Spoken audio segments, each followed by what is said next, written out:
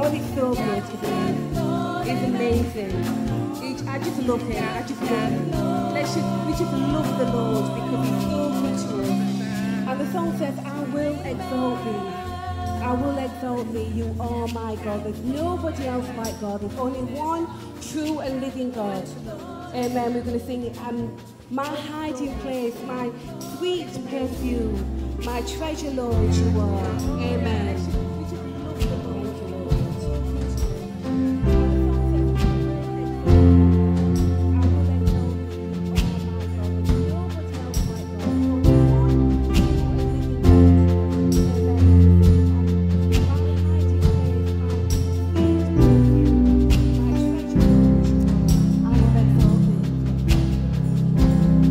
I will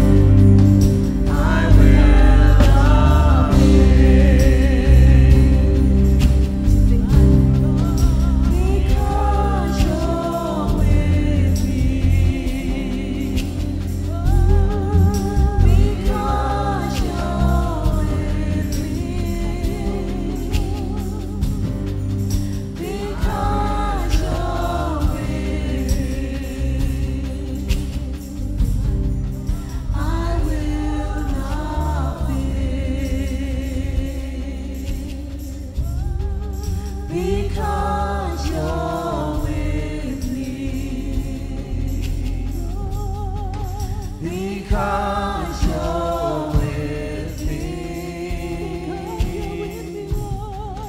Because you're with me. I will not fear. Amen. Let's not be afraid. Let's not be afraid. Sometimes fear comes in, but God said, I am with you. Do not be afraid. I am with you. I am your God.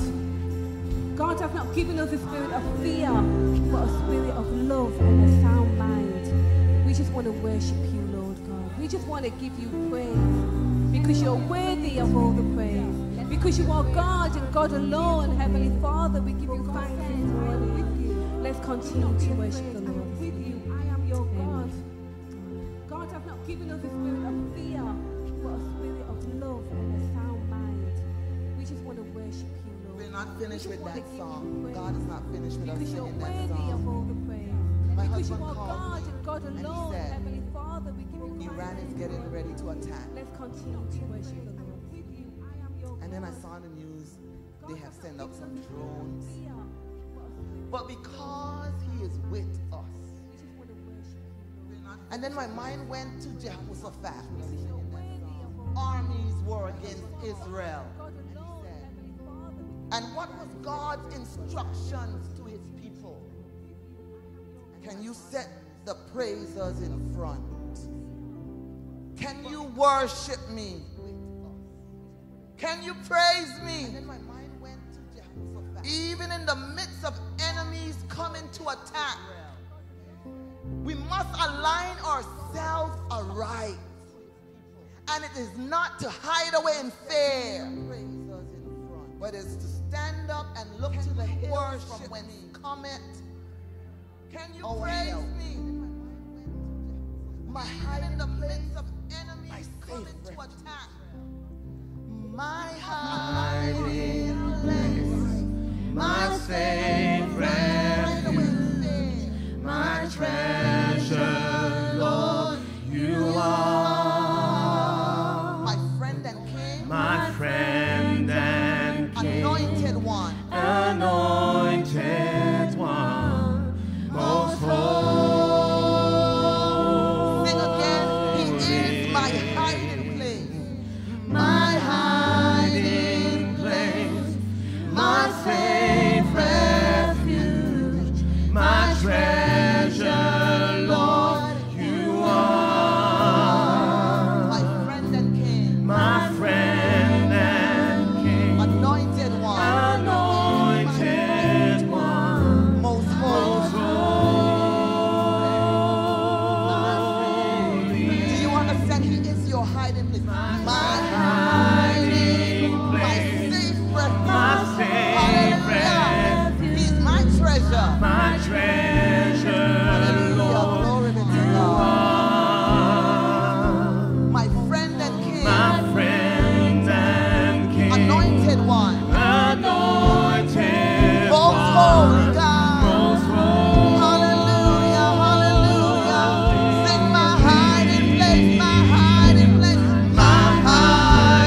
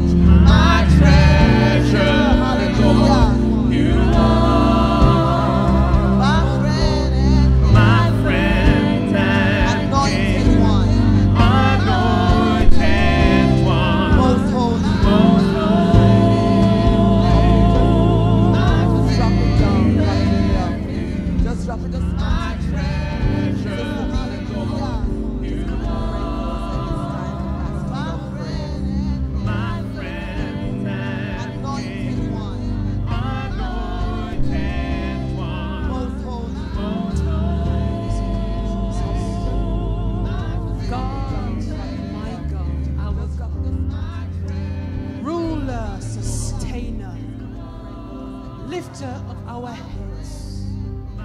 The peace, what we need in the season of trouble. The peace that we need when we need our hope to be resolved. The peace we need when the storms of life comes up against us. That's who you are to us, Lord. And here we are another time on another day. We're giving you thanks for your blessed holy presence. Father God, we don't deserve your love. We don't deserve your kindness. We don't deserve your unmerited grace. And it's not because of the goodness that we have done, but because you have loved us with an everlasting love, that you have given us your Son, Jesus Christ, as a sacrifice and an atonement for our sins. We don't deserve you, Father God. We don't even deserve your love. But God, you have been so gracious. You have been so favorable. You have been so kind. And here we are today singing about the goodness of God in the land of the living. I would have fainted unless I had believed to see the goodness of God in the land of the living. You told us to wait and be of good courage, and that you will strengthen our heart, Father. So Lord, we are waiting upon you. Many of us have come into your house today. We haven't even opened our mouth to say thank you. But God, I am so grateful because you have brought me from a mighty long way, and I'm grateful for your love. I'm grateful for showering your mercy and your passion and your kindness, Lord, upon us, your people. We thank you, Father God, because you don't even need us. But we need you, God, and we're empty and we're lost without you. You have become our hiding place. You have become our refuge in the time of trouble. You have become our rock in which we can stand upon. You have become our firm foundation. And Father, for this I praise you and I honor you and I bless your holy and majestic name. Worthy is the Lamb, worthy is the Lamb. You are slain from the foundations of the world. And Father God, we recognize who you are this morning. And we, Lord God, we remain in your care. As we leave our burdens at your feet, we carry our cares and concerns to you right now. And only you, God, can fix what we need. We see troubles all over this land. We see the political uprising and wars breaking out in the Middle East. But God, we are comforted to know that you are our refuge. You are our hiding place. And you are the lifter of what we need. You are the lifter of our heads. And Father God, we have nothing to fear because you are with us. When sickness comes our way, we can call upon the I am, the I am. We can call upon you in the midnight hour. We can call upon you when we're down and out. We can call upon you when we're sick in our body. We can call upon you because, God, we know that you will hear and answer our prayer. Father God, there is nothing too hard for you. Nothing that you cannot do, because we know that you are the God who can do ordinary, extraordinary things. We know that you are the God who is wise and in order of all that we need. So Spirit of the living God, I pray, God, that you just fall afresh upon all our hearts, our minds, our souls. We give you our needs right now. And whatever we come with, God, whatever we come with, God, whatever we come with, God, whatever the answer may be, God, is in your hands. You, Lord, I pray that you will deliver us, God, from the hands of the adversary and set us free. Right now, Father God, we don't know what to say, we don't know what to do, but God, we let you lead us. We let you, Lord God, hold us. We let you comfort us. We let you, God, shower your love upon us, your unconditional love this morning.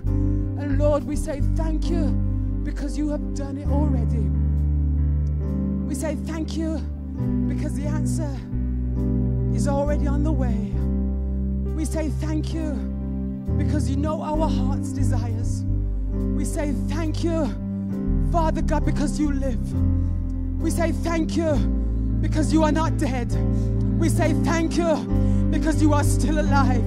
We say thank you because you have redeemed us from the chains of sin. We say thank you because you have planted us on a high place. We say thank you because you are our King of Kings and our Lord of Lords. And we say thank you because without you we can do absolutely nothing. We say thank you because God, you remain faithful. And for this, Father God, we praise you. For this we honor you. And for this we give everything over to you right now. Lord, lead us from the helm, because God, we are lost without you. And we praise you and we adore you today. Take full control of everything we offer up to you today. We leave nothing out, Lord God. We pray in the name of Jesus that even what we give unto you, it will be a sweet offering, an aroma of praise in your nostrils. Even the offering we will give unto you, let it not come out of a heart that is just tugging and warring as what to give you. Let us give you the best of what we can. Let us not be like Cain, who gave you the worst of his offerings. But let us give you, Lord God, what you desire from our hearts as we bless your name. The very word we will hear from the preached word, that you will comfort our hearts and that you will set our week up, God, as we bless and we lift up your name in praise and worship. We remain prostrate before you, God. We remain at your feet, God. We remain before you as children, as sons and as daughters before you, God. Lord, I pray you will have your way in the midst of this troubled world, in the midst of our congregations. I pray, God, that you just lead as you ought to, as we, Lord, surrender right now. Have your way, Father, as we say thank you once more. In Jesus' name we pray. In Jesus' name we pray. In Jesus' name we pray. In Jesus' name we pray. We look to you, God. We look to you. We look to you, Father, because we know that every door that you open, Lord, we know that no man will close. We know that you are the truth. We know that you are the life. We know that you are the way maker, our miracle worker, our light in the darkness. That's who you are. In Jesus' name, amen. Hallelujah. Praise God. Praise God. Hallelujah. God is in our midst, and his presence is here with us. Hallelujah. You may be seated. We're going to get ready for the announcements, and then we're going to go into our offering. But the reality is, for me, I could have stayed right at this place, my hiding place. The song is so relevant for us more than ever. It's relevant for the people in the Middle East. It's relevant for the Christian there, no matter what they're hearing, no matter what Israel is hearing, that God is their hiding place. And the word of God declares in Exodus chapter 34, verse 14, "For you shall worship no other gods, for the Lord, whose name is jealous for you." Heard it this morning when God told Moses, "I am that I am." I heard it again from Sister Daphne as she was praying that he is the I am. All that we need, it's in our God. And knowing him, his name is jealous. It really means he is Elkanah, the consuming fire, the jealous God. He's jealous for us. He don't want to share you with another. Sister Nevon.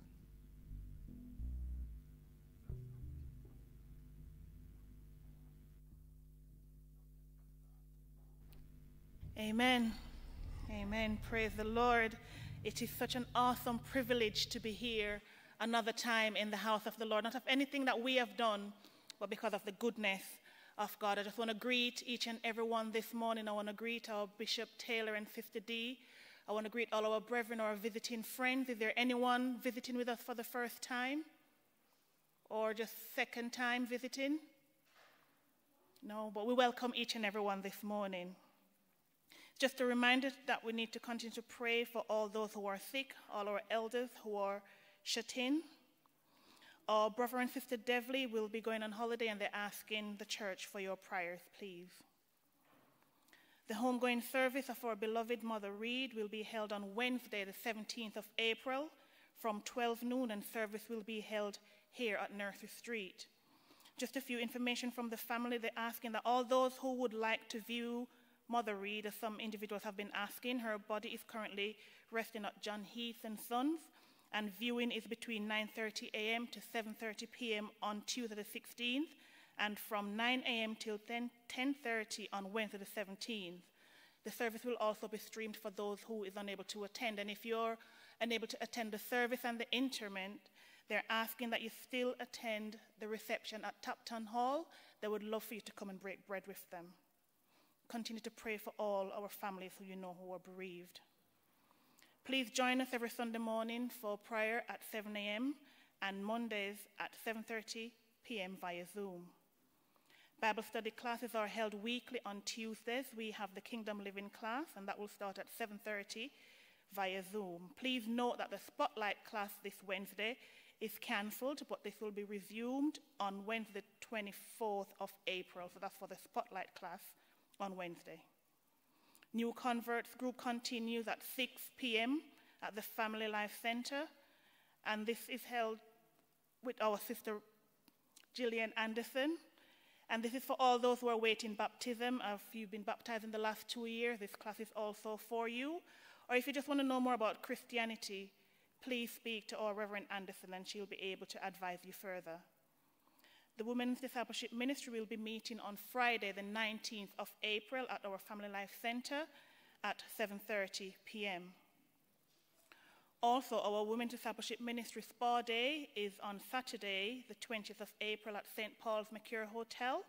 And all those who have booked, you're asked, please meet at 10 a.m. at the hotel. Further instructions will be given to you when you arrive. So that's 10 a.m. at St. Paul's. On Saturday, the 27th of April at 11 a.m., the Single Parents Group will be holding a First Aid Awareness course. Please speak to our Sister Movita or Sister Ione if you intend on attending this First Aid course. Holy Communion will be on Sunday, the 28th of April. And on Sunday, the 5th of May, will be our baptismal service. And if you want to know about baptism, or if you are saved and you're not yet baptized, we're asking you to speak to our Bishop Taylor or a member of the leadership team.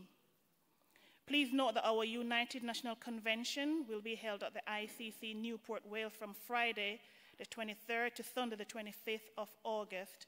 Information has been sent via our WhatsApp page, but if you haven't got that, please see myself after service and I'll be able to make that available to you. All golden ages, you're asked to please see our Sister Millie at the front of church immediately after service. I also want to say a big thank you to all those who attended our member celebration dinner on Friday. It was a wonderful time. But I want to say a big, big thank you to Bishop Taylor and Sister D for hosting that celebration service and for thinking about, the members. It was held in aid of all you. And we just want to say to both of you that we thank you. We had a wonderful time and we appreciate what you are doing. God continue to bless and to keep you both.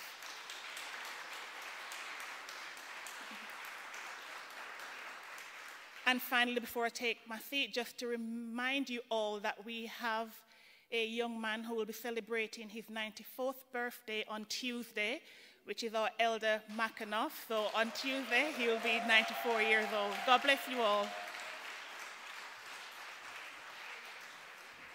God, hallelujah.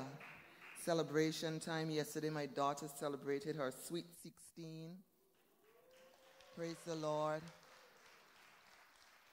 I'm not clapping like that because I'm broke, Bishop. She broke me. Jeez. Praise God. So I really thank God for her and for the young man who is celebrating 94 years. Hallelujah. Praise God. God is good. It's time for us to give. And because God has given us his best, we're now going to give him our best. We're going to dig deep. We're going to open our purses, and we're going to give into the kingdom of God. It is always better to give than to receive. So as the worship team come and the ushers, or great ushers who are doing an awesome job, we're all going to stand and we're going to celebrate in giving unto the Lord. And I believe that, and I am so grateful that Sister D has already prayed for the offering. But even as they put themselves in their position, there is one thing for 1 minute, 2 minutes I would love to do. If we all can stand, just stand. We're getting ready to give. I need us to pray for person that you know that is sick, to pray for the shut-ins, to pray for those, and I'll tell you, even I don't know how the service is going to go, or what pastor is going to do, but there are people in this house that you have burdens. There is heaviness that you're carrying, but he is your hiding place. He is your safe refuge, and we can't miss it. So you may be prayed for after, but I just want us to just for 1 minute, just call someone name that you know that is sick. We know of Brother Evans. We know of a lot of folks. Let's just right now for 1 minute, just go into prayer. Hallelujah. Father God, we just thank you. We just want to take this time to remember our shut-ins, Father God, those that are home that can't make it. They're sick in their body, Father God. We speak forth your healing because we know that it is by your stripes that they are healed. We pray, oh God, for Brother Evans. We pray for Sister Evans. We pray for the strength. We pray for healing. We pray for deliverance, oh God. We pray for the people of God in the name of Jesus. Those who would have loved to be in your house.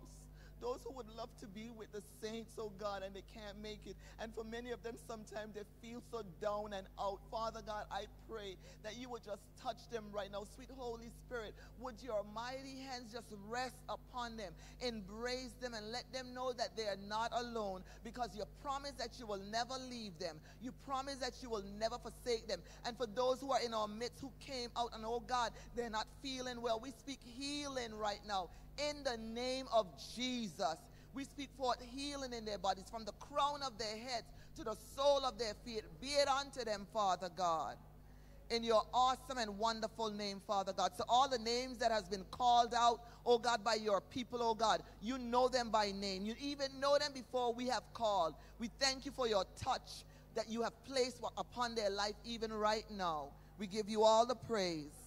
We give you all the glory. We give you all the honor. In Jesus' wonderful name, amen and amen.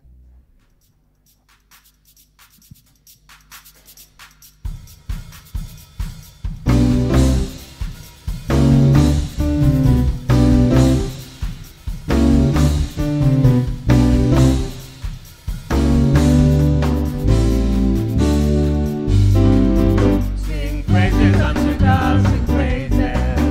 Sing praises unto God, sing praises. Hallelujah.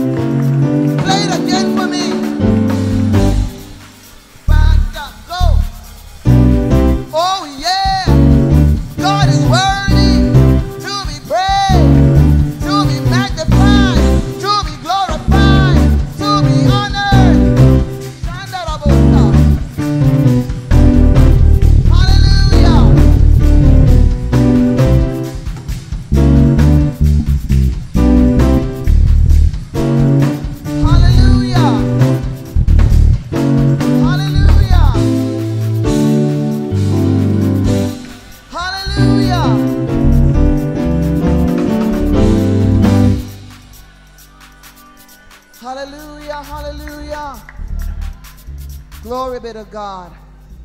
I'm here for an audience of one. Yeah. I'm sorry. I'm only here for God. I don't know. Maybe you're here for something else, but I'm here for God, to magnify God. And He's so sweet. I don't understand. Sorry, I've been through too much to not praise Him. He's pulled me out of some stuff. I gotta praise Him. And the reason why I praise Him, His word tells me to praise Him. Hallelujah. And it's that time right now for His word. It's not just for us to hear the word, but it's to apply the word. Father, in the name of Jesus, as Bishop Taylor is going to come to bring that word that you have given unto him for us, I pray our ears would be alert to hear. And, oh God, that which belongs to us, we will take it, Father God, and apply it. Practice your word. We just don't want to know scriptures. We don't want to know where texts are, but we want to know that your word is workable in us, that we are living it out every day. And Father God, I pray that this word will bring strength. This word will encourage. This word would be a prophetic utterance for someone who needs to know that they are not alone, that you are with them and you're there to take them out and to take them to a high place that they can soar in you. So Father God, let the atmosphere in the name of Jesus, Holy Spirit, let your convicting power, your comforting power, you being our counselor, counsel someone as we hear this word. And I pray right now for a greater anointing upon Bishop, Father God. The giftings that you have placed in him for this house, we call forth its manifestation in its fullness for your glory, God, and your honor. In Jesus' name I pray. Amen. Bishop Taylor.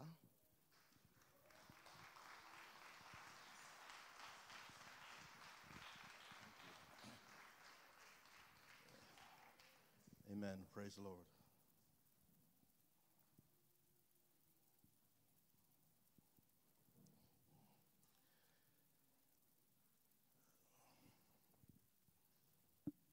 Amen. Let me give God a praise for today. Amen. What a joy and a pleasure it is to see you in the house of God. You may be seated. Thank you so much. To all our visitors and friends, we greet you in Jesus' name. Amen. I would like to also just add my thanks to all of you for the event that took place on Friday. I'm glad that you had a good time, and I'm glad that some of you were able to dance and celebrate. And they said drop foot is a term they use, isn't it? But I think I dropped my hip afterwards because I must be getting older. Thankfully, by Saturday morning when I woke up, the pain was gone. But Lord have mercy, it was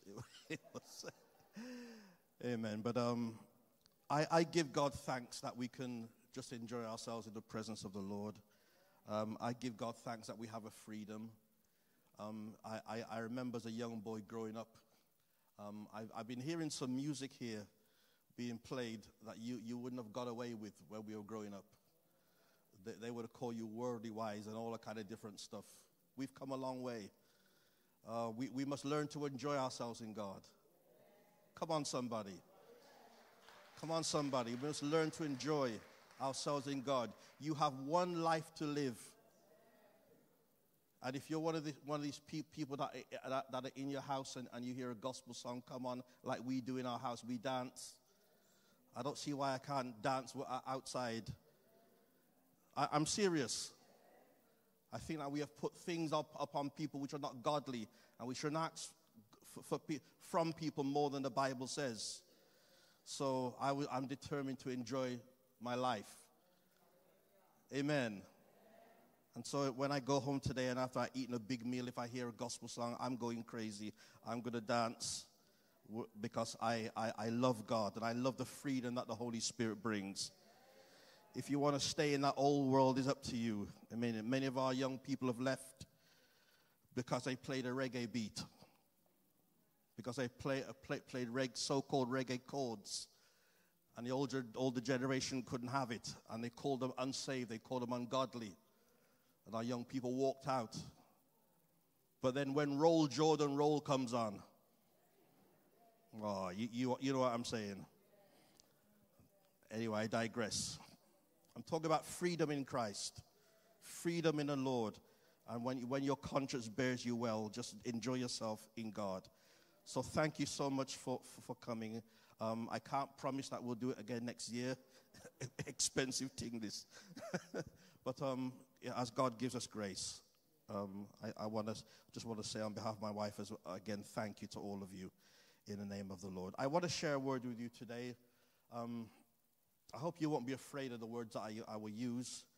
They say that words are only big words when they're not explained. But when a big, so-called big word is explained, it is no longer a big word. It's just an ordinary word that we use. Is that all right? So stand if you would, please. We're going to read from the book of Hebrews chapter 10. We're going to read 7 or 8 verses there. Hebrews chapter 10. We're going to be reading from verses 32. There's so many of you in church today. I'm so glad to see you. Amen. And you're smiling. It's a wonderful thing. So many, and there's more coming. God bless you. God bless you. Amen. I've graduated from preaching to 5 people. Yes, I'm used to that. And God has blessed us today. Hebrews chapter 10. If we can have it up on the screen, please, that would be really useful, because I don't have my note. No? Come on, be quick. Okay, bring.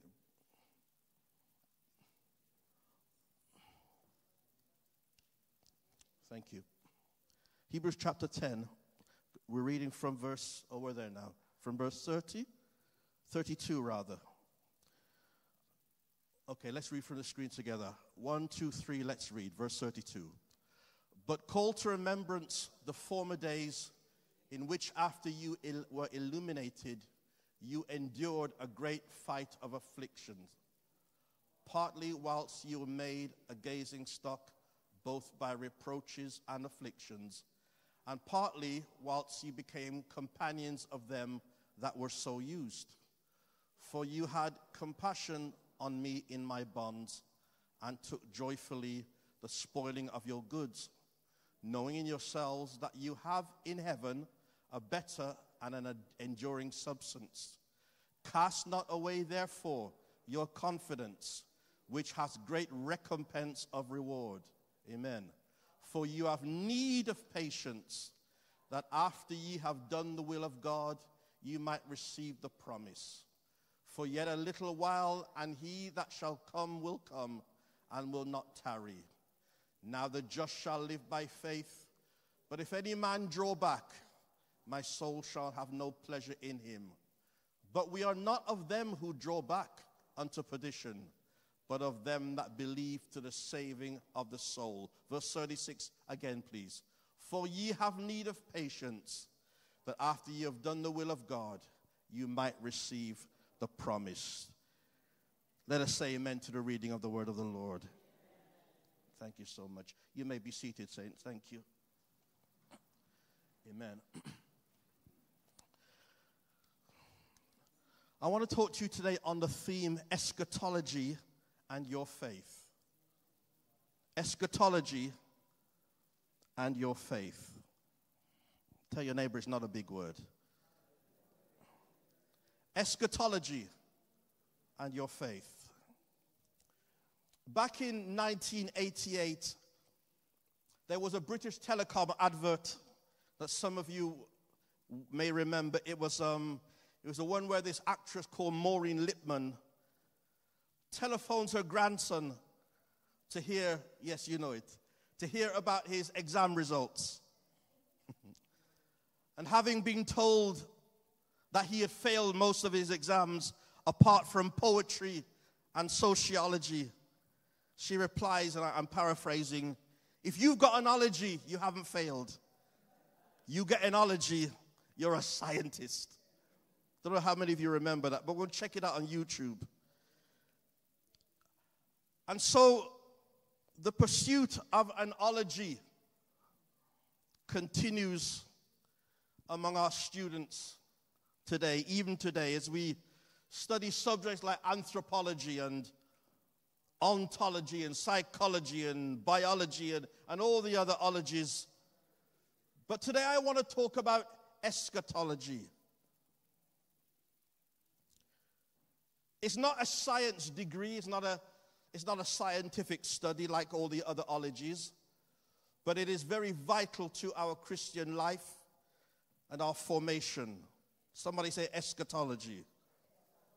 Translated from the Greek noun eschaton, which means last, and the Latin noun ology, which means study. Eschatology is a study of biblical prophetic record, or what we would say the doctrine of the last things. So when we talk about eschatology, we're talking about studying of things which are to come. Amen. They're down the road. They are not yet. We are looking forward to them, but they are not yet. Within the biblical context and the biblical, and it really is a biblical term. We look at things like the rapture. It's to come. Is that right? We look at things like God's reign on earth. It is to come. We look at things like the tribulation. It is to come. But today I just want to simplify things and talk about our eschatological view in terms of the fact that Jesus is coming again and how we ought to live because Jesus is coming again. Amen. Yes. And I also want to frame it within the context of the believer's journey. That's your journey and my journey. And the coming of Jesus Christ and his reward. Amen. The word eschatology may not be a word that we use very much in our daily vocabulary. And some of us might even be hearing the word for the first time. But I would say that we engage with eschatological themes in many ways that we may not even be aware of. I'll give you some examples of some eschatological scriptures. The Bible says in Titus chapter 2 and verse 13, looking for that blessed hope and the glorious appearing of the great God and Savior Jesus Christ. That is an eschatological scripture because it looks ahead. Looks ahead to something that all of us are dreaming about and all of us are believing for. It is not yet, but it is to come. 1 Thessalonians 4:16, you know this very well. For the Lord himself shall descend from heaven with a shout, with the voice of the archangel. That's eschatological, it's in the future. And with the trump of God, and what? The dead in Christ shall, oh saints, you better help me today. The dead in Christ shall rise first. Then we which are alive and remain shall be, come on saints, caught up together with him in the clouds to meet the Lord in the air, and so shall we ever be with the Lord. I'll deal with that a little bit more in a while. Philippians 1 verse 2 is eschatological in its essence, being confident of this very thing, that he which began, amen, he which began a good work in you is able to perform it until when? The day of Jesus Christ. It is not now, it is yet to come. It is eschatological in its application. Amen. And again in 1 John 3, beloved, now are we the sons of God. Amen. And it does not yet appear what we shall be. Did you hear that? It does not yet appear what we shall be. But we know that when he shall appear, we shall be like him. Why? Because we shall see him as he is. And every man that has his hope in him must purify himself, even as he is pure. Amen. We may not have viewed it as such, but there is much eschatological essence in some of even the songs that we sing. Songs like Blessed Jesus, Hold My Hand as I travel through this pilgrim land. There is a friend who walks with me, leads me safely through the sinking sand. It is the Christ of Calvary. This would be my prayer, dear Lord, each day, to help me do the best I can. For I need thy light to guide me day and night. Blessed Jesus, hold my hand. Let me travel. I got to deal with the whole song. Let me travel in the light divine, that I may see the blessed way. Keep me, that I may be wholly thine. And what? Sing redemption song. Someday, I will be a soldier brave and true, and ever firmly take a stand, as I onward go to daily meet the foe. Blessed Jesus, hold my hand. But he didn't finish there. He said, when I wander through the valley dim toward the setting of the sun, lead me safely to a land of rest. If I a crown of life have won, I have put my faith in thee, dear Lord, that I may reach that golden strand. There's no other friend on whom I can depend. Blessed Jesus, hold my hand. Glory to God. Hallelujah. This song speaks to us about what we are going through now. But it is eschatological in that it speaks of a better day that is ahead. We sing this song, better days are coming by and by. When we reach that city, come on somebody, in the sky, sorrows will be over. Oh God, joy will come at last. Better days are coming. Hallelujah. Amen. Better days. Amen. And then Jesus, in his prayer, when he teaches us to pray, when he asked him, he said, one of the things Jesus said, which was eschatological, is, thy kingdom come. Oh, thy will be done. I heard my wife pray earlier on, and the situation that we're going through in Israel, the Middle East, in your own life, tells you that his kingdom has not yet arrived in the way he wants it to come. It is to come. It is in the future. But we're asking God to keep us until we reach that place. Christians are to be confident and look forward to a time when the kingdom of God and God's ultimate rule. I want to tell somebody that the president of Russia will die. The man in South Korea will die. If we live long enough, you're going to hear on the news that they drop dead. It's only God will last forever. So let them carry on with their wickedness. There's coming a time it will finish. It will come to an end. But our God lives. I said our God lives. And we want to see his ultimate rule. We want to see it take place on this earth. We want to see an end to the corruption. There's coming a time, hallelujah, when we are reigning on earth with Christ. You won't have a crazy Australian man walking around and stabbing up people.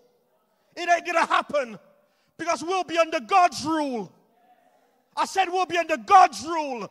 Men's rule is corrupt. No matter who you put in power, they are nasty and raggedy and corrupt. We need a God to come. Let your kingdom come. Let your will be done, Lord.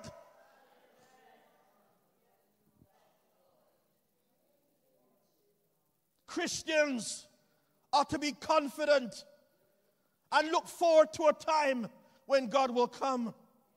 And this eschatological promise is one that we look forward to, and it helps us to live in the here and the now. This is my point, brethren. When we have an eschatological viewpoint of God, it helps us to live in the here and the now. Oh, if you don't believe me, let me tell you what Job said. Job cried out to God. But when Job was in pain, Job said, "For I know." Oh, you're not hearing me. I know I'm covered in boils. I'm full of dog spit. I'm dirty. I'm nasty. I'm cut up. But he says, I know that my Redeemer lives. And he shall stand at the latter day upon the earth. And though after my skin, worms, oh yes, destroy my body, yet in my flesh I shall see God, whom I shall see for myself, and my eyes shall behold him, and not another, though my reins be consumed within me. Somehow, in his sickness, Job was able to comprehend that what he was going through in that season, amen, was only pointing to something which was to come. Amen. Something greater, something that he was excited about. Amen. The one day that he would see the Lord. In the main scripture that we read, the author closes out the chapter with a strong eschatological theme. Theologians are not sure, or they argue about who wrote the book of Hebrews. Some say it followed Paul's clarity and Paul's style, etc., so it had to be Paul, but there's not universal agreement about who wrote the book of Hebrew. But the writer seems to be pleading with every believer, amen, pleading with every Christian not to give up your way of living, but to persevere, because better days are coming. So the writer says, do not cast away your confidence, amen, which has great reward. For you have need of endurance, so that after you have done the will of God, you may receive the promise. For yet a little while, and he who is coming will come and will not tarry. He goes on to finish off that saying that the just shall live by faith. But I love this. He says, if anyone draws back, my soul has no pleasure in him. I would like to remind you of the song that Brother Andre Crouch wrote, and you know it's one of my favorites. I've sung it from this pulpit. Through it all, I've learned to trust in Jesus. I would invite you, saints of God, back to the day, if you can remember it, when you first gave your lives to Jesus Christ. I wonder if in your mind you could just go back to that day, whether it was a year, 2 years, 20, 40 years, I don't know. But the day that you gave your heart to Jesus Christ and your heart was filled with joy. Oh, come on, say it. I said your heart was filled with joy because the Spirit of the Lord had come in based upon your faith, and you gave your heart to Christ, and all of a sudden you become one with him. Your sins are gone. And in the days and the weeks afterwards and the years, you developed a walk with God which became richer and richer. But then for some of us, unfortunately, life kicked in. Life kicked in. And sometimes the joy that we had when we first found the Lord somehow dissipated. It could have been a troublesome child. It could have been a difficult husband. It could have been a difficult wife. It could have been a whole range of things. All the things on the outside mixed up with what was going on the inside. And sometimes we lost our way. But the writer's saying, don't cast away your confidence. Because in your confidence in God, there will be a great reward. Hallelujah. Hallelujah. That is why my mother did not give up her faith. That is why when she sat in a nursing home, blind and couldn't see. That is why when she cried and wept every time we went to see her, she said, Winston, the only thing I want, not even so much coming out of here, but I want to have my sight. Glory be to God. But I also remember the encouraging words. You know what I'm talking about. That she would speak.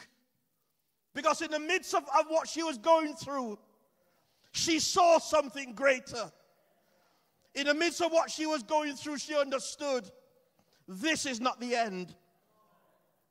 These walls I'm surrounded by, this is not the end. But if I don't cast away my confidence, I shall surely receive a reward. And I believe that when my mother closed her eyes in death, she didn't close her eyes in death worrying about material things. All she wanted to do was see Jesus. You know, you have some people in church, all they want to do is see Jesus.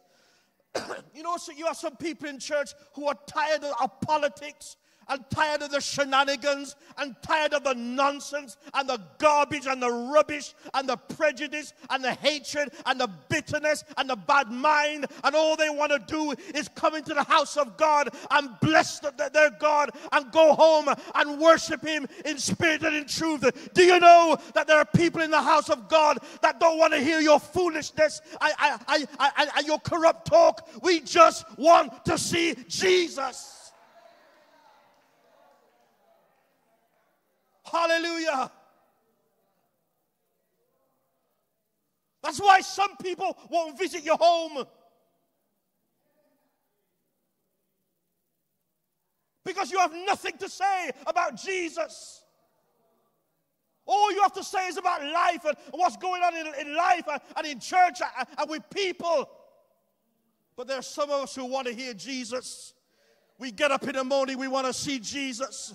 We get up in the morning, we see Him in the sunshine. We see Him in the grass. We see Him in the hills. We see Him in the mountains. We see Him in our wives. We see Him in our husbands. We see Him in our children. All we want is Jesus. There are people in here who have no ambition for church politics. They simply want to see Jesus someday.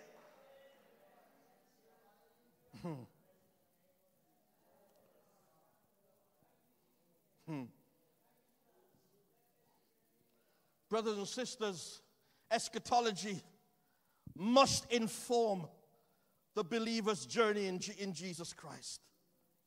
Jesus will return in power and love for those who He's going to reward for their faithfulness. But we need to have endurance. We need to keep going. You must allow your light to go out. We have need of endurance to receive the promises of God. The toughest and the most discouraging trials are when we are called to obey God's will, when the fulfillment of His promise seems so far away. This is why we need endurance. Because I've been hearing from a child that Jesus is coming again. I need endurance to keep going, to believe that God is not a man that He should lie, nor the Son of Man that He should repent. That whatever He says in His word, it will happen. We need endurance. I wonder if you touch a neighbor and say, neighbor, you need endurance. Touch them another time and say, neighbor, no backsliding. One more time, you need endurance. Sometimes in this life, sometimes within the context of serving God in the church, sometimes what we do for other people and what we do in the church, let me talk about the church now. Sometimes what we do is not appreciated.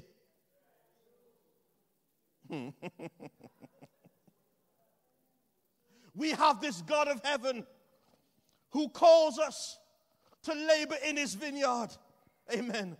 He calls us to a place of responsibility, to do the very best that we can. But there are always those who will sit on the sideline and find fault with whatever you do. Glory be to God. Let me say that again. God, in his wisdom, he knows what you are capable of. And by his Spirit, he convinces you to answer the call. And you hold up your hand and you say, Pastor, yes, I'll go for it. And you do the very best that you can do.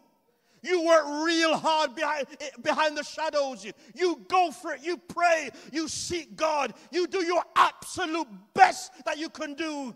But there's always somebody on the sidelines who's saying, it ain't good enough. It ain't good enough. It's not how I would do it.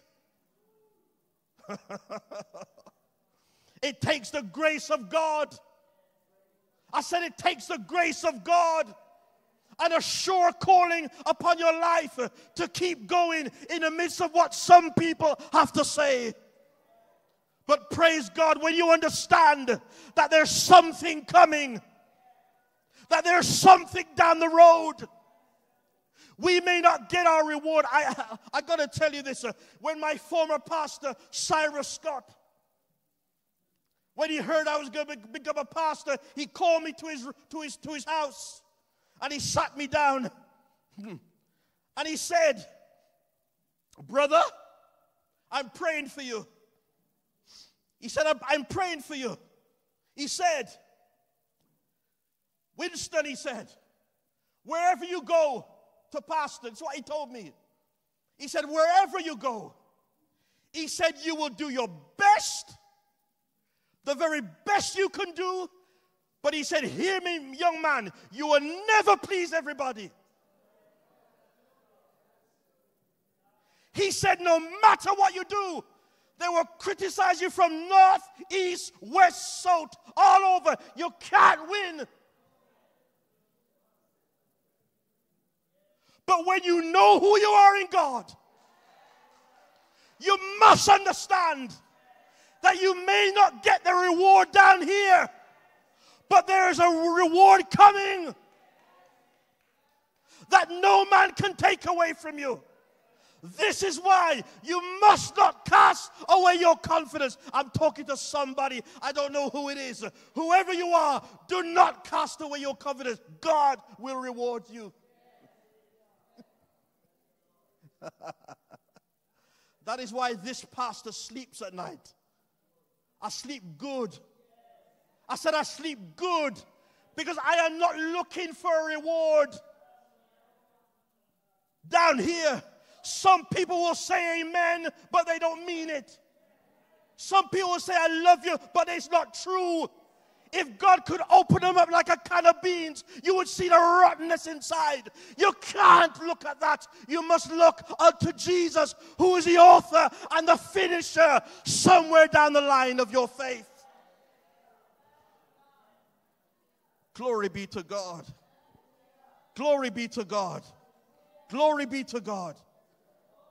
One day, he's going to give you double for your trouble. Did you hear what I said? One day, he's going to give you double for your trouble. Amen. Amen. There are some of you here today, under the sound of my voice, who need to understand in a way that you've never understood before, that when God called you, he didn't make a mistake. He has called you to lead others. He has called you to be a blessing to others. And there are days it seems like your efforts are underappreciated. Come on, somebody. Underappreciated. The weight, there are some of you, the weight of opinion, of people's opinions weigh too heavily upon you. And if you will come and tell me how you feel, I'll tell you what I'd say. I'd encourage you, but I'd tell you to shape up. Shape up. This calling is a heavy calling. It's not a joke. Whenever you lead God's people, whenever you do something for God, you must stand trial. You must be tested. But if you keep your eyes on the prize, you'll be able to go ahead. You have need of endurance. As you serve God, as you live life dedicated to God, always remember to frame your living. Frame it. Frame it within the context of the fact that Jesus will come again. And there is a reward for your righteousness. There is a reward for your holiness. Saints of God, you know what I'm saying is true. You know what I'm saying is true. You know, don't you? That even in a church like this, you can do your best. And some people will not say thank you. But you cannot depend. You cannot serve God based on an earthly thank you. Oh, there's got to be something on the inside which is looking for something which is to come. Because when he says thank you, that's going to be a thank you and a half. And he's going to bless you. The righteous judge is coming. And he's going to give you what you need. Amen. I remember working so hard one year when I was a youth director. So hard. I mean, I work. Disappointment. And then at the end, they brought me to convention and they gave me a prize. We said, we have a gift for you. It was a little book. A little book. And I know that the thought was good. But the book, you know, the writing was so tiny, I could barely read the book. It looked like it was brought secondhand off a shelf. And you look at the book, and you just take the book, and you thank God for the book. And then you keep on working. You keep on laboring. You keep on working for God because you know something better is coming. Some people call it a crown of life. Whatever you want to call it. I want that from God, don't you? Touch your neighbor and say, keep on going. Keep on going. Keep on going. Keep on going. Amen. Keep on going so that you may receive the promise. Saints of God, it's not while you're ministering. And let me bring this down to its very basic components. When I talk about ministry, please move away from the thinking I'm talking about a pastoral ministry or a credential column ministry. I'm talking about any ministry, anything that you do for God. Do it with eschatology in mind. Do it understanding that your reward is to come. Do it understanding that you may not be recognized while you're here, but there's coming a day that the Lord will bless you. Being eschatologically minded means living and worshiping and serving in the now, but paradoxically living and worshiping and serving for the future. Amen. To all the leaders in this church, to all who labor for the Lord in whatever field that you labor, I want to encourage you today that even though you may not see a reward today, there is coming a day when Christ will return and give you your reward. Another Bible text that speaks in an eschatological way, 1 Corinthians 15:19. If it was in this life only that we have hope, we of all men, we would be most miserable. Isn't that true? I'll come on into a minute why that's true. I'll come on to that in a minute. But it's so true. For the believer, if it was just this life alone that you took your comfort in, we will be men most miserable. The Bible also says, let us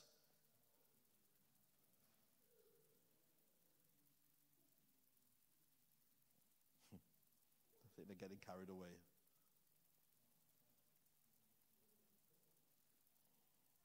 I can hear every word you're saying. Let us not be weary in well-doing, for in due season we will reap if we faint not. If you were to ask any believer today, what is the reason why they live the Christian life? The majority would break it down real simple and say, simply this: one day I want to see the Lord. And believers of old had this passion for seeing Jesus. And they would sing songs like Working for a Crown. You remember that one? Oh, I wish I had someone to play for me. Shall I be content with one star on my crown? When heaven's bright portals I see, the answer comes back, strive a cluster to win, and the way will be brighter for thee. Oh, I'm working for a crown. You remember that one? I'm working for a crown. I'm working for a crown. We shall wear by and by. When, Lord, must I work? Shall I go in the heat to white and to wide harvest fields, where work is so great and the labor so few, and the promise a bountiful yield? Yes, all kinds of work I will find in this field. My task then quite plain I can see, and now having found it, I'll labor and wait day by day for the Lamb that was slain. Hallelujah. Oh God, and how shall I get these rare crowns, gems for my crown? Must I wait until heaven I gain? Oh, glory be to God. Yes, yes, but toil here for the Master's renown, day by day for the Lamb that was slain. Oh, I'm working for a crown. I am working for a crown. I'm working for my crown. But I shall wear by and by. Amen, somebody. Eschatology, right the way through the song. Amen. As a writer says, I'm working for a crown. I don't have it yet. Oh, God have mercy. Some of you are old, you don't have it yet. I know you want it now, but it's not yet. It is to come. There is still work to do. And I shall wear it by and by. So let me say this again for the final time in this message.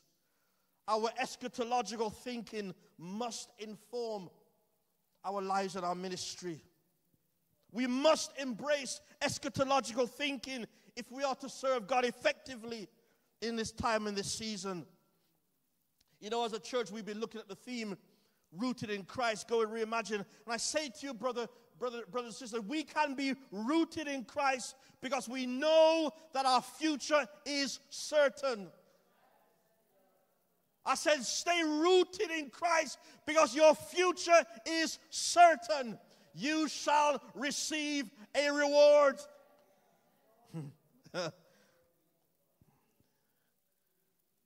Even the church is rooted in eschatology. Matthew Dentist writes, Christianity is unique in that it arose out of the Jewish hope and expectation that a Messiah would one day emerge to save the people of God at the end of history. And arising out of that proclamation that the Messiah had come and will come again, the church began. Christianity has been from its birth inherently eschatological. The early Christians believed in the imminent return of Jesus Christ. And they believed it would actually take place during their day. And this is why they were so energetic. This is why they were so busy going about God's work, because they actually believed that the coming of Christ would be in their time. And so what they did is that they went about. They spread the good news of Jesus because they believed that he was coming in their time. And this is how the church grew. They did so in the midst of death threats. They did so in the midst of persecution. They moved with urgency because they had an expectation that Jesus would return. And Jesus' coming was the driving force behind their living. Some of us, the driving force behind our living is the next job or the house, that 4-bedroom detached house you want, the Mercedes, the BMW. That is the sum total of your desire, and then you think that you've arrived. Can I tell you what happened to me? Why God shut down that pride and that desire. Let me tell you what happened. I saved up. Sister Daphne would tell you, I saved up because all my life I wanted a BMW. And I saved my money, and we saved. And when we had enough money, we said, let's go and get the car. The other one was, I don't change cars for joke. If I change a car, it's because the car I have is dying. And so we went out, we brought this silver BMW. The car crisp. Nice wheels, beautiful silver BMW. Lord have mercy, when I sat down driving it through the streets of Gloucester, I felt so proud. I would pull up beside people by the traffic lights, and they would look at it, I would go. I felt so proud of my BMW. I parked it at the front of the house, and while I was washing the dishes, I would look at my Beamer. God, you got to hear me. But within a couple of days, if I speak the truth, I looked at the BMW, and God said to me, this ain't it. And I said, oh my God, you mean to say I put all my hopes and dreams in a BM, and God says, this ain't it? Material possessions is not it. Where is the BMW today, Trevor? It's in a scrapyard. Mash up. The things that we hope for, are dreaming for, are going to come to an end. The very husband that you dote over will die. The house you have, someone else is going to have it. So go and decorate all you want. Someone's going to take your yard. Only what you do for Christ will last. I said only what you do for Christ will last. My home is in heaven, just waiting for me. And when I reach there, happy I'll be. My home is in heaven. No rent to pay. Hallelujah. My Jesus paid it. Paid it all for me. I'm talking to somebody today to tell you, stop putting your hope in your material possessions. They will die with you. Put your hope in that which is to come. Jesus Christ our Lord. Hallelujah. Hallelujah. Amen. Stay rooted and grounded in the truth.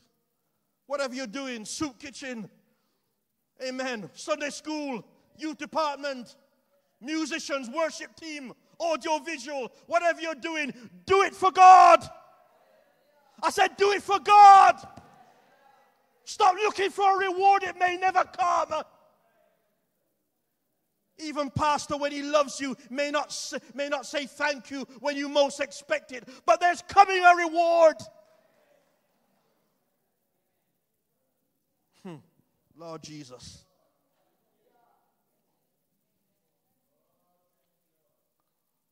Don't look for what people will give you. Look for what God will give you at the end of your days. I'm closing now, but let me speak one more time to the power of embracing eschatological thinking. If God spares my life on October the 17th of this year, will find me and my wife celebrating 20 years in pastoral ministry. 20 years. Yeah. Thank you for the hand clap, but I didn't say it for no hand clap. In that time, I have performed many funerals. Without fail, I have noticed that the funeral service for the ungodly is not the same as a funeral service for the righteous. Lord Jesus, help me. Let me say it again. The funeral service for the ungodly is not the same as a funeral service for the saints who have died in Christ. What I found out is that even though you prepare a message and you show care and you show love and you encourage the family beforehand and you prepare the service and you prepare your musicians and you want to do a good job, it's a completely different service. Not because I want it to be that way, but because it is. There are certain things I can't say in an ungodly service. There have been certain things I've been told not to preach because we don't want to hear about God because he died without Christ, and they said we don't want to be discomforted. Oh, Lord Jesus. Amen. It is a different service. I said it's a different service. The difference being that the family and friends of the Christian believer have a hope. It's a hope that makes us not ashamed. The ungodly have no hope. Let me say it, they have no hope. That's why they sit and they cry uncontrollably. That's why they throw up doves in the sky at the funeral. They have no hope. They cry as if they'll never see their loved one again. But the Christian does not act that way. The Christian buries the believer with eschatological hope and expectation that one day they shall rise again.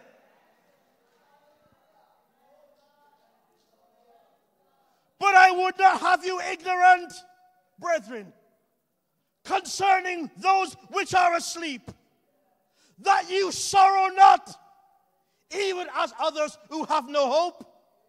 For if we believe that Jesus died and rose again, even so them which also sleep in Christ shall bring with him. For this we say to you by the word of the Lord, that we which are alive and remain until the coming of the Lord shall not prevent those which are asleep. For the Lord himself shall descend from heaven with a shout, with a voice of the archangel, and with the trump of God. And the dead in Christ shall rise first. Then we which are alive and remain shall be caught up together with them in the clouds to meet the Lord in the air. And so shall we ever be with the Lord. That's why Christians do not weep as the ungodly weep. Wednesday coming, you'll see what I mean. The woman of God will be buried, and the children may weep, but it's a different kind of weeping. It's a weeping that says, Mommy, goodbye. I can't stop the tears, but I'll see you one day. I said, I'll see you one day. When God cracks the skies, I'll see you one day. We live with this beautiful eschatological hope that one day we will see Jesus. Hallelujah. I don't know if Paul had an ology. And I have to hold up my hand and tell you I don't have one. I don't have an ology, but what? Let us recognize the power of eschatology in our faith. The reward for what you're doing, saints of God, won't be seen now. It ain't going to happen. It isn't. I'm sorry. I'm sorry to tell you that.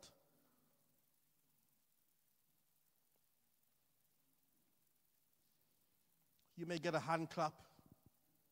Somebody may give you a card. Somebody may give you an offering. But that's not reward for all you've done. There's something greater coming. It's not now. It's in the future. So my word to you today is, don't cast off your confidence. Beloved, now are we the sons of God. And it does not yet appear what we shall be. But we know that when he shall appear, we shall be like him. Glory to God. Glory to God. For we shall see him as he is. Saints of God, do you want to go? Do you want to see him? Do you want to see him? And I'll close by saying this, and some of you may not agree with me, but I'll tell you how I feel. Even if there were no streets of gold, you know what I want? I just want to see him. I'll say, oh, okay. I saw your steer. Okay, Lord, thank you. I just want to see him. And I want you to be there too. And I don't want you to cast down your faith. I don't want you to give up. I don't want you to allow the trials of life, the pain of life to distort where you're going. We have a hope that makes us not ashamed. It's not here right now. It's eschatological. It's coming. It's coming. Better days are coming. May you be blessed in the name of Jesus. I'm going to work you before we close. Stand if you would, please. I'm going to ask you to pray for somebody that their faith would not fail. I've been in church long enough to know that whenever you're doing something for the Lord, you can get real weary. And it's almost like you're taught, don't say anything. Because if you say anything, people will think that you're weak. And so we don't say anything. And then we carry the burden of laboring. And sometimes all we just want is an arm around the shoulder and say, sister or brother, I'm praying for you, you know. My sister, my brother, you don't have to tell me your intricate business, but I want you to know today that I'm praying for you. Don't cast away your confidence.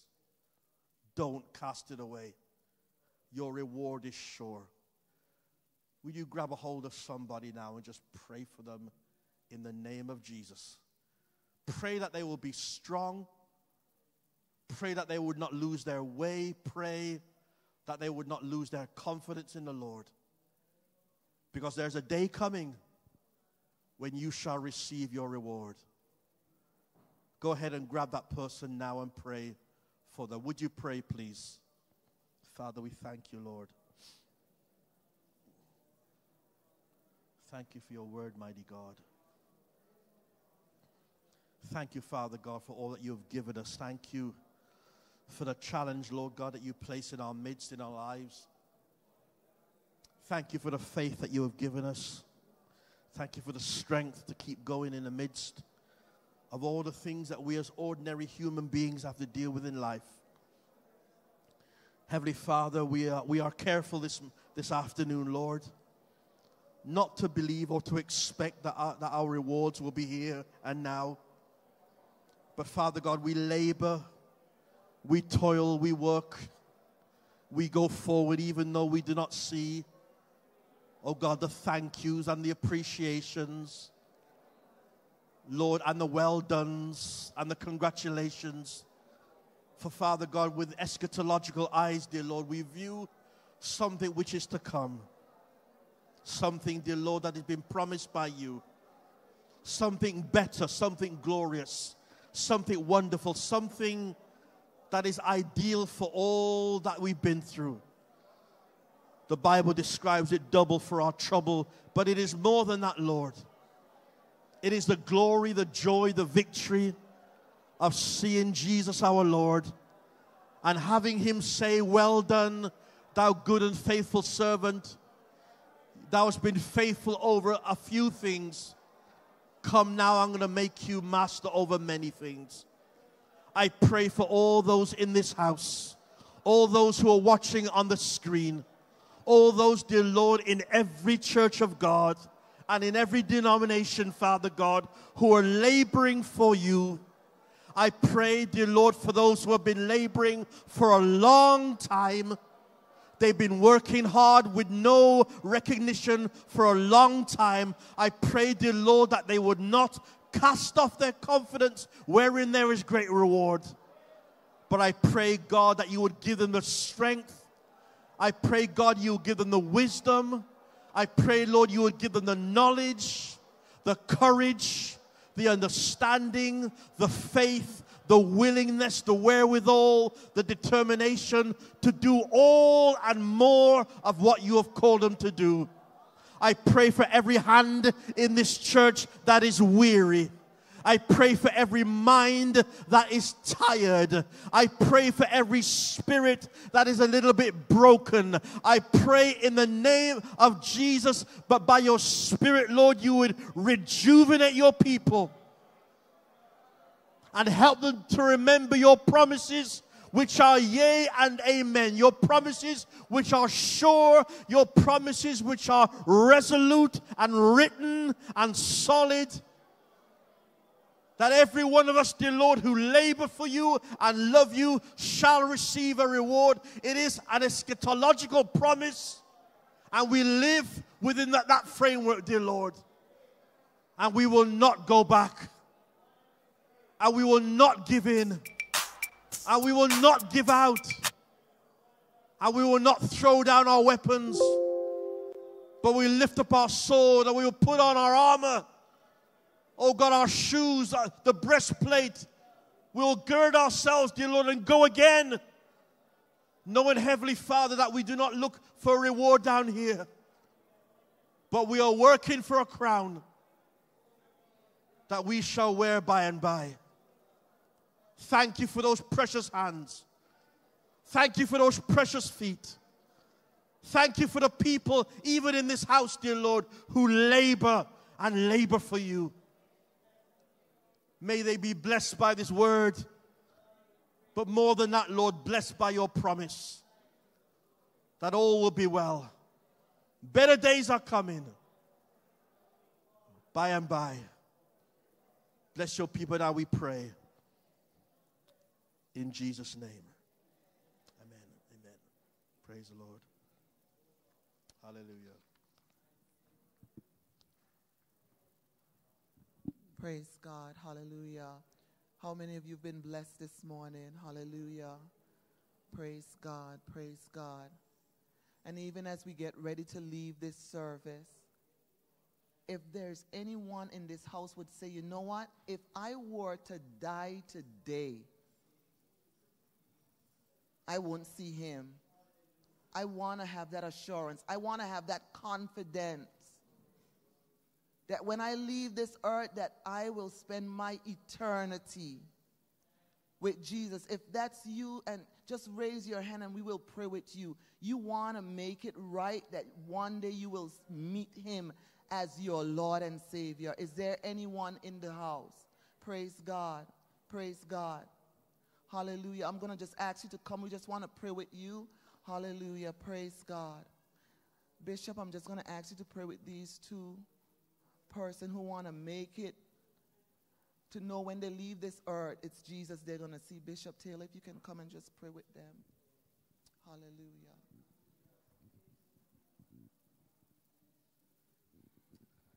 Praise the Lord. In the final minutes, if you're here and you'd like to answer the call, please come. We're not going to hurt you. We just want to pray with you. So if anything did happen to you, you're not afraid, you're not worried, but you're living with this promise that the Lord will look out for you, the Lord will look after you, that you'll be safe and secure in his arms. If you're here, come now. We'll wait just 30 seconds for you to come before we pray. Hallelujah. You know that you're not certain. Everything in your heart is telling you that what I'm telling you is true. You know that if you died today, you're not sure about where you're going. In fact, you're fretting right now. Lord, what's going to happen to me? If you're here today, you want prayer, come. Ain't nobody looking at you. Just come for prayer. You're not sure. We want to pray for you that you would know God. So many people have gone ahead. They've died in the assurance of knowing God. Are you here? Do you know him? Would you like to know him? Just another 15 seconds. I'll wait for you before I pray. Hallelujah. Would you come at this time? You're not saved. You don't know the Lord. You're lost without him. You need the Lord Jesus today. Father, in the name of Jesus, we come. And we thank you, Lord, and we pray for even those at the altar who have come as they respond, dear Lord, to something that is triggered in their heart, Father God, by this call to the altar. Father God, we know, Lord, that you don't lie. We know, Lord God, that your word is concrete. It is rock solid. The Bible says that God is not a man that he should lie. Lord God, you want to save every person in this room, in this building. You know the hearts, dear Lord, of those who came forward, but you also know the hearts of those who stayed in their seats. They come because maybe they don't want to be seen. They come because they don't want to be seen by people, or people mock them or feel a certain way. Some have stayed in their seats because they're genuinely afraid. And I know, God, right now that even in their seat, Father God, you can meet them where they are. I pray, God, that they would open their hearts to you. I pray, Jesus, that today, this day, the 14th of April, God, whatever day it is, dear Lord, that the wrestling in their spirit would come to an end and they would surrender their lives to Jesus Christ. Oh, God, there is no loss in coming to Christ. There is only life and life forevermore. And as your people stand at the altar, whatever it is that they need, whatever questions they're asking, Father God, forgive them, oh God. Touch their hearts. Turn their hearts back to you, God. Turn their hearts back to you again. Father, this is the kind of God that you are. You don't drop us and dump us and leave us. Oh God, you want to save even the sickest sinner, the worst sinner. Sometimes that's how we feel. All the madness that we've done. The places that we've been, the people that we've hurt and damaged, the reputations that we have. We sometimes think that we're too dark, too dirty for God to clean us. But God, you are a wonderful cleansing God. Oh God, just by your word, just by the power of your grace, Lord, you can save your people from their sins. So touch the hearts of your people now. But also, Lord, my prayer can never be enough. There must be a surrendering in their heart. And as they surrender in their heart truthfully before God, then, Lord, they'll be born again. Lord, you will take them and you accept them, and they will be new creatures in Christ. So thank you for your word, God. Just continue to save those yet to be saved. We bless you in Christ's name. Amen. The Lord bless you. The Lord bless you. Thank you. Praise the Lord. Praise God, praise God. As we're about to leave here, what a great day we have had in the presence of the Lord. It's always so great fellowshipping with the saints. So we're about to leave, and I just want to say this benediction. But after the benediction, we're going to sing happy birthday to the young man who is going to be 94. That's going to be our last benediction. But I want to leave this scripture with you. Therefore, beloved brethren, be steadfast, immovable, abounding always in the work of the Lord, knowing that your labor is not in vain in the Lord. Shalom, the peace of God. So let's all sing now for the young man happy birthday as we leave. Let's greet him. I don't know what style you're going to sing it in, so I'm going to call Brother Trevor.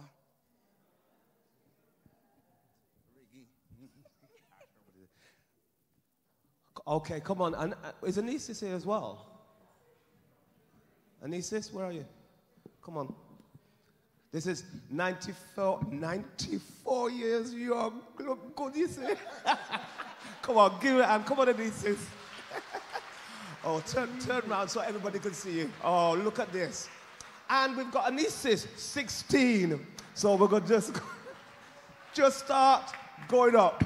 Okay. Happy birthday to you. Happy birthday to you. Happy birthday, dear brethren. Happy birthday to you. We wish you many more. We wish you many more. We wish you many more. We wish you many more. Happy birthday. One more time. May the dear Lord bless you. May the dear Lord bless you. May the dear Lord bless you. May the dear Lord bless you. Happy birthday to you. Now give them a big round of applause. Give them a big hug.